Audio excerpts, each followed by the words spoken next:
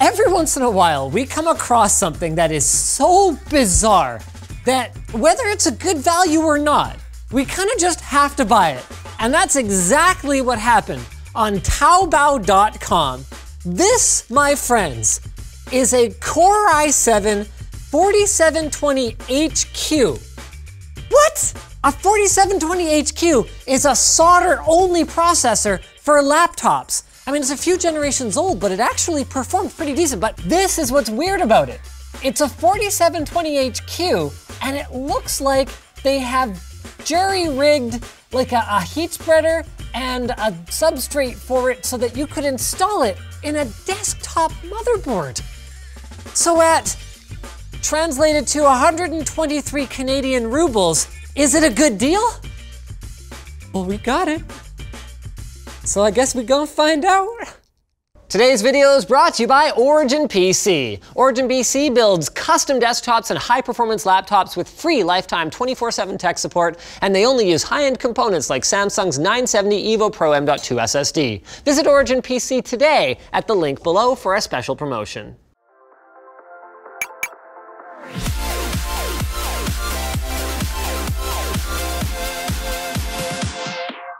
So step number one, I guess, is inspect the goods, because when you order from like weird random Chinese sites and like, how long did this thing take to come?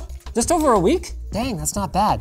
But when you order from these kinds of sites, you kind of never know what kind of experience you're gonna have. So the first thing that stands out to me is that this heat spreader is clearly custom milled by whoever is finding these CPUs, wherever the heck they're finding them. Here, I'm gonna flip them over, and this is where stuff gets really crazy. So this is a 4790K, and this is a 4720HQ, so desktop chip, mobile chip.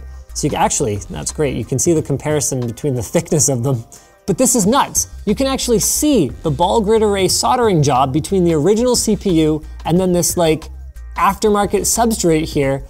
And then you can also see that not all the contact pads seem to be actually mapped to anything. Like some of them look blank, like they don't have a trace running to them, which is especially weird because the mobile versions of these 4th generation processors actually had more pins on the bottom of them than the desktop ones. So how do you map more to less? How do you find a board that it'll work in? You guess. Now, to be clear, the manufacturer does list the compatible chipsets. So anything Z87, Z97, and then the more mainstream versions of that couple of generations theoretically should work, but CPU compatibility from board to board is not always as cut and dried as that. So we just kind of grabbed the best bet Z87 board we had lying around, and oh boy, we are running up against our first hiccup here. So on a typical Intel LGA11 5X CPU, you've got these little tabs here. These are for these, to push the CPU down into the socket and make sure these pads are making good contact with the pins.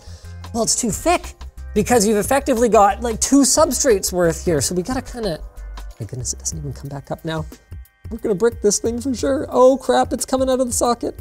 Oh, if it falls back in the socket, that socket's probably dead. So we're gonna go ahead and throw this little just washer in here, use that as a spacer, and then hopefully we'll be able to install it properly. All right, so that's it. Mobile CPU, desktop motherboard. You guys saw it here first. That is, unless you've seen this somewhere else, in which case you saw it here second or third or whatever. All right, let's put my cooler back on. I like their shinier heat spreader. Be very careful that you aren't mounting your CPU with too much pressure, because I'm pretty sure that's what killed that pfSense project that I was working on like 3 times. Too much pressure is bad for the board. So, this is Z87, which means we're gonna be using DDR3 memory, and we actually had really good luck with these particular G-Skill Ripjaws kits over the years. Of course, we have the one board left from this generation that doesn't have stupid onboard power switches. There we go. Hey, it actually detects it. Core i7 4720, hey, I wasn't done with that. Oh, there we go. 4720HQ, 16 gigs RAM, our SSD's working. Press F1 to run setup. Heck yeah! Wow, that was painless. 26-degree temperatures, that looks fine. Voltage 0 degrees, that looks less fine.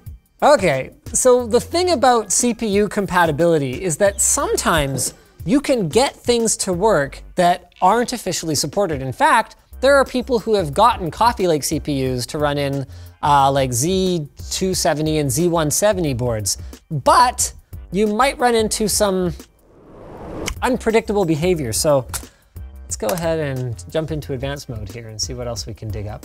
I'm having fun. Like, why does the cache voltage read and the core voltage doesn't? System agent voltage is fine too. These are all CPU voltages of one or another. Here we go. I mean, everything is actually showing up like totally normally. Why do you not install Chrome? Yeah, no, it just like is very inconvenient because then we have to use Edge and then we have to just manually type. Wow, this is very important news. Worst ever dress. The worst ever. So everything has been shockingly painless so far. We fire up Task Manager, all 4 cores, all 8 threads are all detected. So wow, both speed step, power saving, and turbo boost are working. Who was it? Like, which Chinese reseller was like, you know what? We have too many 4720 HQs. Whatever shall we do with these? You know what? Let's spend a bunch of time getting them working in desktop motherboard. Who thought of that? So our next step, because you would think the benefit of a mobile processor would be that it would be very power efficient and it would be very cool. So we want to find out just how cool it is. So our next step here is we're running a stress test. So we're using Intel burn test, and then we're using hardware monitor in order to monitor our CPU temperatures. Now, a potential benefit of using a mobile processor would be that you'd have less heat output and less power consumption. So theoretically, compared to a 4770K, which was the desktop equivalent at that time, we should run much cooler. So we're gonna go ahead and we're gonna run this guy for a little while and then see how it's looking. But quite frankly, I am feeling pretty good so far because we've had this running already for about a minute and our maximum, oh, it just jumped. It was sitting at about 40 degrees still. This is very respectable, somewhere in the 60 to 65 degrees Celsius range, and that's right on the dies. I told you, it's all the way in.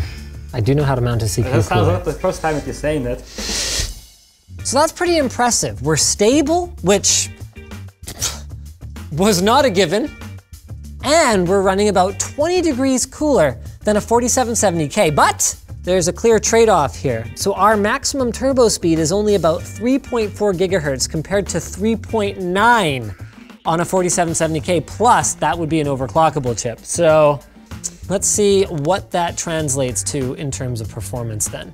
So we decided to pair our CPU with a GTX 1060, because I mean, the reality of it is if you're trying to spend $100 on a CPU off Taobao.com, you weren't buying an RTX 2080 Ti. That wouldn't be a good match anyway. So we still think 1920 by 1080, we should be able to get darn near very high or even ultra details, even in a AAA game like Shadow of the Tomb Raider. So let's just see, that is as long as our CPU can keep up. This is really impressive. I mean, other than some wicked tearing when we pan the camera around, which is, I mean, we're not using G-Sync or FreeSync, so that kind of comes with the territory. This is running really smooth. So it did a great job with Shadow of the Tomb Raider. It actually ended up performing nearly identically to our 4770K, which means we could even go higher than a GTX 1060 graphics card and still be getting the full experience. Bearing in mind, of course, that we had our details cranked, meaning that we are less likely to be CPU bound. Let's move on to another title. You're using a hard drive, Ivan? What the f***? And impressively, our gaming performance story doesn't really change with Assassin's Creed Origins or GTA 5. Both of them were within 5 to 10% of the performance, which, as long as we're getting a pretty good price difference, means that this could make a ton of sense for someone who wants to game on the cheap. Bringing us then to our last gaming test, the one that separates the men from the boys when it comes to CPU gaming performance. CSGO. Bow, bow, bow, bow! Bow, bow, bow, bow, bow, bow! Bow, bow, bow, bow, bow! Bow, bow, bow! Blah, blah, blah, blah! Bow, bow, bow, bow, bow, bow, bow, bow, bow, bow, bow! Oh crap. So clearly it's usable, and more than that, it was actually within, again, 10, 20 frames per second of our 4770K, which, I don't know, what is that, like 3% or something stupid like that? Like, not even much of a difference. But I guess that's kind of to be expected because our low core count turbo is a little bit higher than our all core turbo. So we're running Cinebench now, and you can see we're maxing out at 3.4 gigahertz. So I'm gonna be curious to see how our score here stacks up to a 4770K, because even gamers occasionally do something else on their computers. 671, ooh, okay, that's not impressive. What's a 4770K? 746. So, yeah, that's definitely gonna be a noticeable difference if you're actually doing any 3D rendering or if you're editing video or something like that, but probably not the end of the world. I guess the real question here becomes one of value. So here's the deal. We ran all our numbers through again, this time with an 8700K. So remember, this is more like a $370 US CPU.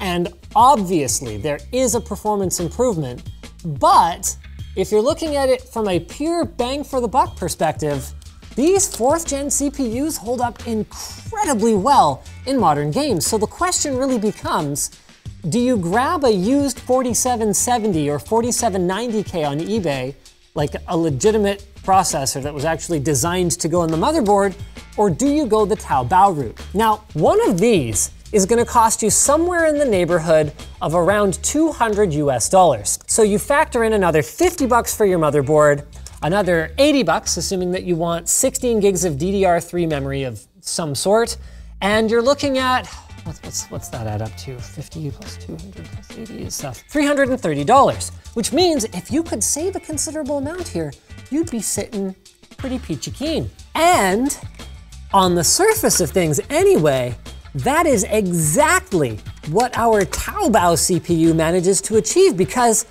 based on the pricing on the website, you could save almost half the price of the CPU. I mean, of course, you still need the motherboard and you still need the RAM and all that, but saving even $80 on a budget gaming rig is a lot more money to put into. I mean, you can do a lot of things with 80 bucks. You could get a better graphics card. You could get a solid state drive. Like, it makes a huge difference. You could get a ball-in cooler, for example. The issue for us is that it just didn't end up actually working out that way. So after we placed our order, the Taobao seller contacted us and wanted another, what was it, 35 or 45? 45 US dollars for taxes and customs clearance into Canada, a situation that you might run into. So now we're sitting up within about, $30. Then, when the package arrived, we ended up having to pay another 15 bucks at the door. So the issue here is that by the time we actually get this thing to our doorstep, it's kind of ghetto.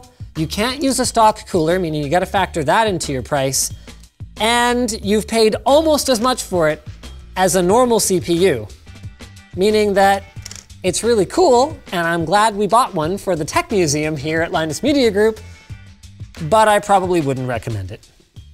T-Force's Excalibur Special Edition DDR4 RAM features a unique totem pattern design, ultra-wide 120-degree panel lighting, speeds of 3600 to 4000 megahertz, and support for a variety of RGB software like RSync, RGB Fusion, and more. It's compatible with XMP 2.0 one-step overclocking, and they've worked with motherboard manufacturers to get their sticks QVL approved. Check out the link below to learn more.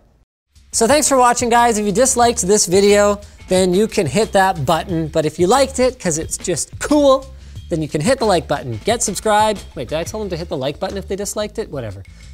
Everyone hit the like button. You can get subscribed. You can check out where to buy the stuff we featured at the link in the video description. Or while you're down there, you can check out our merch store, which has cool shirts like this one, and our community forum, which is definitely worth a join. This shirt's not, but they're like this in the sense that they are Linus Tech Tipsy. No, like really though, like it's got this shitty mounting hardware and stuff, and it's like in the way. Can we throw it away? No, you only use this. That's it. Okay. Can we throw it away anyway though? Why? Because it's stupid.